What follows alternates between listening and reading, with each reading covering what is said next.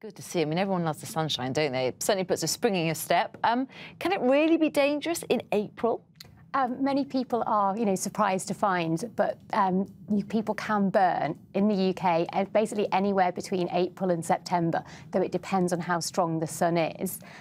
OK, so we're looking at UV rays rather than the kind of the heat of the sun, because at the moment, when you're not in the sun, it's pretty chilly out there. So why are the UV rays so potentially dangerous?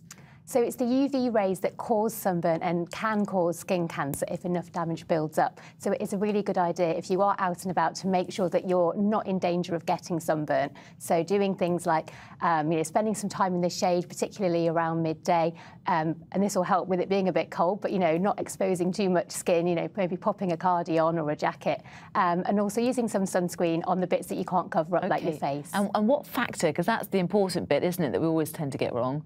How high should it be? Yeah, so Cancer Research UK recommend using at least factor 15, and you'll also see there are some stars on the bottle, and you want as many stars as you can find. And a little girl there, we can see, is not particularly pleased about getting suntan lotion put on her face. I mean, for children, it's even more important, isn't it? I think especially with it being the Easter holidays and over the long weekend, if the children are, outside and playing, it might be an idea to keep a bit more of an eye on them than usual, just to make sure they're not burning. If their skin is turning pink or red, it's probably a good idea to, get them inside out of the sun for a little while, just to make sure they're not going to get sunburnt. But we all like a bit of sunshine, don't we? You're not against that, right? Absolutely not. Okay. Sunshine's lovely.